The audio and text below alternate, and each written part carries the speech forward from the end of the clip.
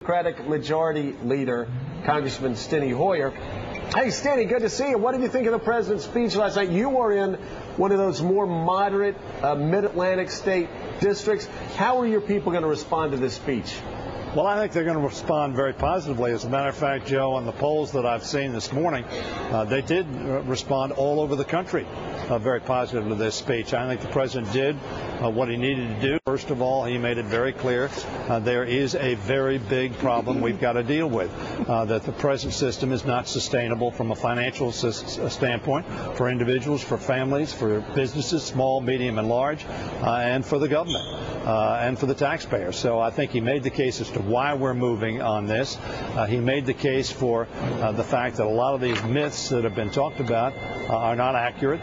In fact, Eric Cantor made the case, I thought, for this bill in his closing statement just now to you in terms of the problems that confront business and individuals with respect to health care. So I think it was a speech that focused the American public on why we're dealing with this issue. Of course, every presidential candidate, Republican and Democrat, talked about doing health care reform in the last election. So we had a year's debate, essentially, on both sides of the aisle, Republicans and Democrats, saying we needed to move forward on health reform. Yeah. The president's put forward a plan that I think can work and must work. Willie Geist. Congressman Willie Geist here. Tell us where we are right now. We read some reports yesterday before the speech that Democrats don't have the votes to get health care done. Can you tell us, having worked inside on the Hill relentlessly, where do you stand right now? How close are we to getting the votes for health care reform? How close are you, I should say? Well, I think I don't have a count for you, but I will tell you this. Everybody that I've talked to since we've come back over the last 2 days has told me they are for health care reform. Every Democrat that I've talked to says they are for health care reform. Clearly, the details matter.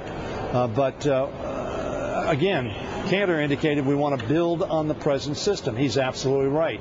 Now, they discount the fact that the president said if you've got it and you like it, you can keep it. That's the fact. We're building on the system, building a system that will provide for affordability, for quality health care and accessibility. That's our objective. I think that's what the president laid out. That's what we're going to do, and I think we'll get the votes. Nora O'Donnell. I think we'll get the votes.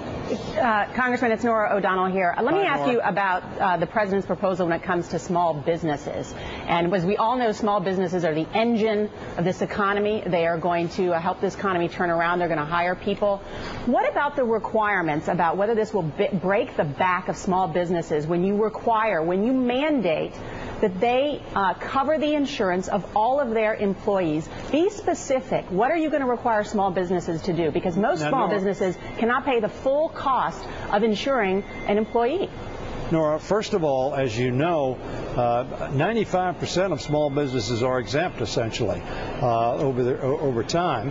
That was in one of the amendments in the Energy and Commerce Bill, because we understand that businesses of 25 or less are struggling, but their employees and themselves. Well, what about if small business has 100 employees? If you're making windows, if you're a restaurant, you have 100 employees. And let's say you do have annual payrolls over $500,000. Will you require a small business to pay the entire cost of an employee's health insurance, or just to provide the option of health insurance? Because this is really significant, and no one has talked about this.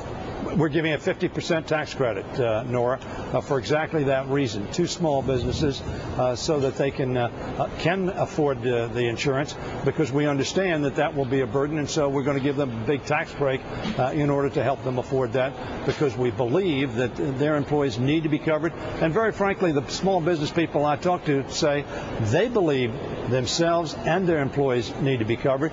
It's a competitive issue for them, but they need help, and that's why we're giving a tax credit in the bill. Congressman, is there going to be a punishment for this Joe Wilson? I've been hearing reports about that. It would seem a little kind of... Well, I thought what Congressman Wilson did was totally inappropriate, shameful, really, in many ways. He has apologized. I think, frankly, he ought to apologize to the House as well, because not only did he undermine the civility in the House of Representatives and say something to the President in 29 years I've never heard said. in a presidential speech on the House floor. Of course, Steny called me but I think he called deserves me that on the House floor every day.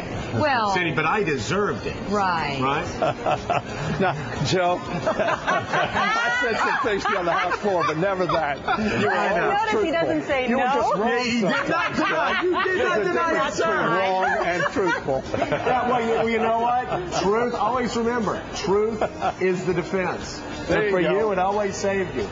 All right, Congressman, Majority.